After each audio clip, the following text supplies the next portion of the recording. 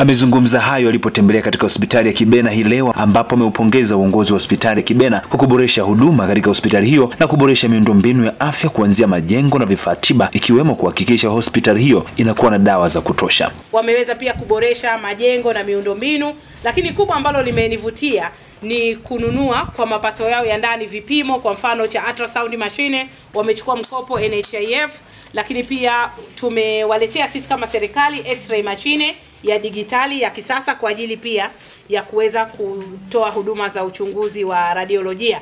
Kwa kiasi kikubwa kwa kweli hali ya utoaji huduma inaridhisha.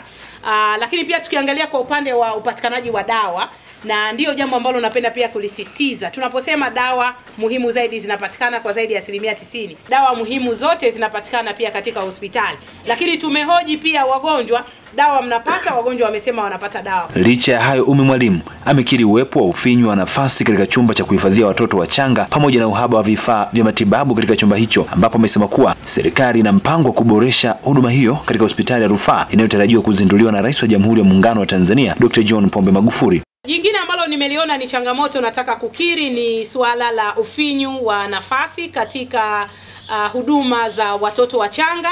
Tunapozungumza watoto wachanga ni watoto wenye umri wa siku 1 mpaka siku 28. Kwa nataka kukiri kwamba chumba kile kina msongamano, lakini pia kuna ukosefu wa baadhi ya vifaa. Lakini habari njema kwa wakazi wa Njombe ni kwamba tunaenda pia sasa katika ile hospitali ya rufaa ya mkoa ambayo Mheshimiwa Rais ataweka jiwe la msingi. Kwa hiyo tutaimarisha pia huduma kwa ajili ya watoto ikiwemo watoto wachanga. Winfred Kiambile ni mganga mfawidhi katika hospitali ya Kibena, Njombe. Tumekarabati OPD, tumekarabati jengo la X-ray tumejenga upya na kuleta mashine ya kisasa ile ya digital ambayo haikuwepo. Tunajenga theater ile yenye vyumba viwili vya kina mama kwa sababu tuna chumba kimoja. Kwa hiyo ni mambo mengi tu ambayo tumeyafanya. Tumekarabati hizi njia za kutetea wagonjwa na madawa. Madawa yameongezeka sana kama mlivyoona huko ndani.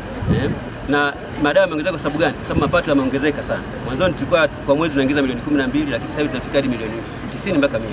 Kufuatia ziara hiyo, baadhi ya wananchi wanaopata huduma katika hospitali hiyo wamesema kuwa kwa sasa huduma zimeboreshwa tofauti na hapo awali, huku wakikiri kuwa katika wodi ya wazazi kumekuwa na changamoto ya kulala wagonjwa wawili kitanda kimoja, na kutoa ushauri kwa serikali kuboresha katika eneo hilo. Kwa upande wa wazazi waliojifungua ni hilo swala ni kweli kwamba unaweza kukuta kitanda kimoja wanalala wazazi wawili.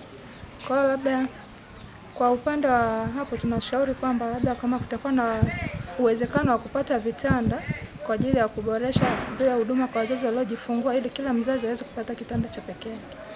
Na sisi tuliliona, na mimi mgonjwa wangu alilazwa pale, alilala wawili kitanda hicho. Serikali inabidi iwafikirie ili iwachukulie hatua, kwa sababu hao wagonjwa haiwezekani wakalala wawili kitanda kimoja. Kutoka Njombe, mimi ni Ibrahim Godfrey Mlele.